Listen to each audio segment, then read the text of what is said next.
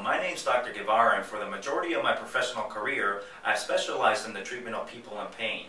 I meticulously keep up with all the medical and non-medical treatment options that are available for my patients.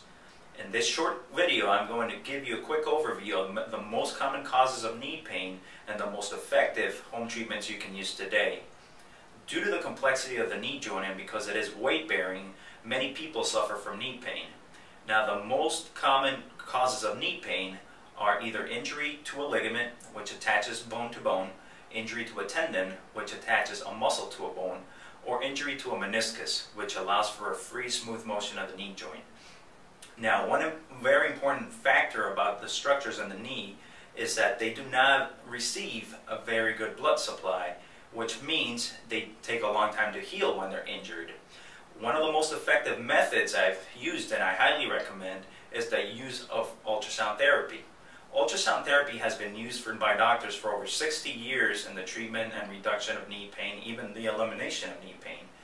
And it's very effective and safe, and now with technology you can even have home units that you can use for yourself at home. The way ultrasound works is that it emits high frequency sound waves into the tissues that you're using it on, and it increases blood flow to the area and reduces swelling and inflammation. Now, like I mentioned before, in the case of the knee joint, the structures there do not receive a very good blood supply. So by using ultrasound, you're increasing the blood flow to the area. I hope this video was very informative for you. If you're looking into alternative ways to treat knee pain at home, I recommend you visit my friends at EasyUltrasound.com. Thanks for visiting, and I wish you all the best.